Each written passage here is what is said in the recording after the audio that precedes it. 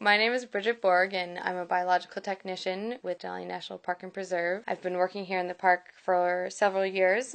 Recently, I started a project as my master's thesis looking at wolf viewing and its relationship to wolf harvest outside of the park.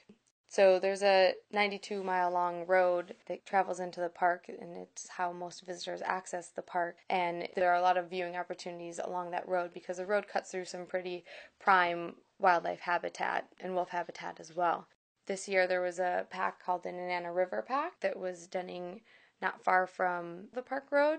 And so we had some camera traps, which are remote cameras. You can just set them up. They have their own battery source, and you can just attach them to a tree or a post, and they're triggered by motion, and they take anywhere from 3 to perhaps 5 pictures each time they're triggered, usually from wildlife.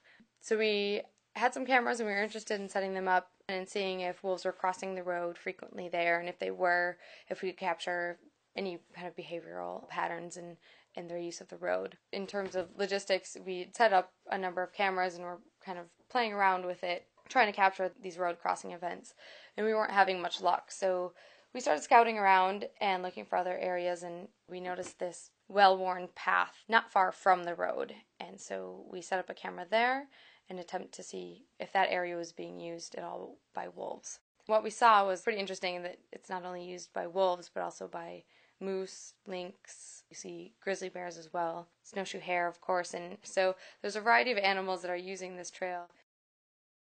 Denali National Park and Preserve is one of the best places in the world to see a lot of wildlife species, in particular wild wolves, and seeing wild wolves is a particularly uncommon occurrence, and so the opportunity to view wild wolves in their natural habitat is something that's pretty unique here in Denali and something that is important to try to understand and protect.